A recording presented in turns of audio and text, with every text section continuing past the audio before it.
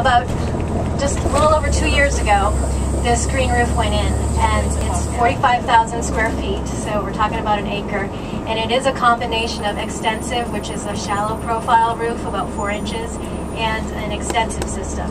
And the goal of the project was definitely to increase energy efficiency in the building. They have sort of a mandate throughout their organization to do that, and they're working towards LEED certification in all of their buildings, so it was part of that. What they really wanted to do, they wanted to be a leader in the field and show, and demonstrate through this leadership that they can do the right thing and they can provide these other amenities through things like this 45,000 square foot roof. So the big story, of course, is the stormwater story, and it does mitigate an amazing amount of stormwater. But there's also other amenities that are happening up there. There's biohabitats that are being created. The birds, the bees that are on this roof, the insects, it's incredible. It really is.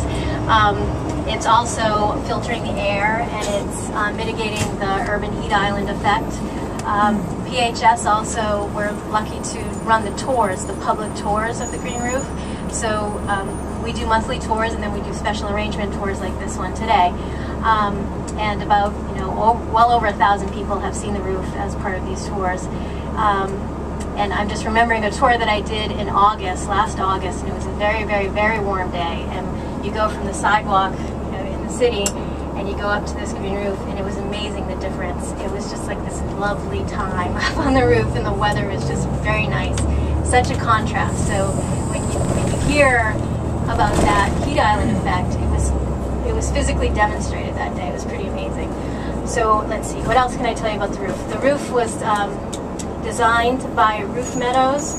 Charlie Miller, I don't know if any of you are aware of Charlie Miller. He's nationally, internationally known. He basically, brought the technology, the knowledge from Germany about 20 years ago to the United States, and he's based here in Philadelphia. And he does a great job on lots of projects everywhere, and so he was the main, his group was the main people for this roof. Furbish Construction did the installation, and PECO was amazing in bringing all these different people to the table that needed to be there. And they also brought PHS in to look and see how the whole thing was put together. And then we also serve as to oversee the management, the maintenance of the roof, and the public access. I'll just mention that PECO, one of the goals of the project was to provide that public access because they wanted to be a leader in the field. They realized early on that the design needed to include a place for people. So, which is very unique, especially on a roof that size, to be able to have public access to it. So there is a plaza, and the intensive planted areas, the deeper planting, provide native grasses and perennials, and sort of a little bit more interest. And then the sedum area, the extensive area is mostly sedum, and that's very interesting as well because there's over a dozen varieties of sedum on the roof. And we're seeing all sorts of things now that it's been established for a little while.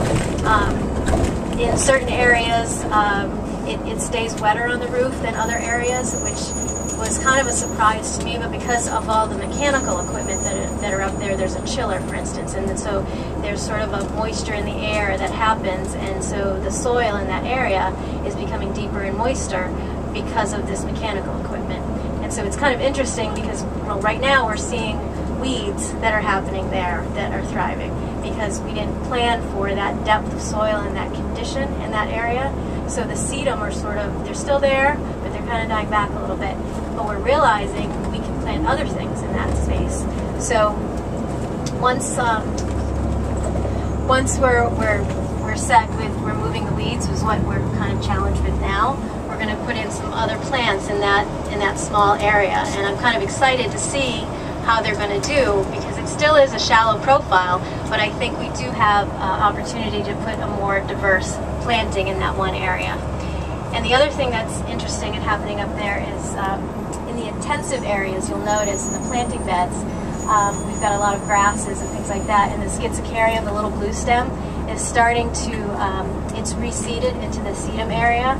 And I thought it wouldn't last very long. I thought it would just die out because it would be too dry or it just wouldn't make it. But it's been making it, and it's starting to sort of seed in and establish. And hasn't been that long, so we'll have to see how things turn out. But again, this is sort of another learning to see. We didn't think it was going to do well there, but it may survive. So we're expanding our knowledge and breadth of green roof plants. I'll also mention at the Morris Arboretum, just in Philadelphia, but a little bit on the outskirts, that's part of the University of Pennsylvania, they have a new horticulture center, and on several of their operations buildings, they have green roofs. And Louise Clark, who is the person maintaining those spaces, she's trying everything. It's a shallow profile roof, and she's planting so many different things, and it'll be interesting to see what comes out of that study as well. That's a little aside, sorry.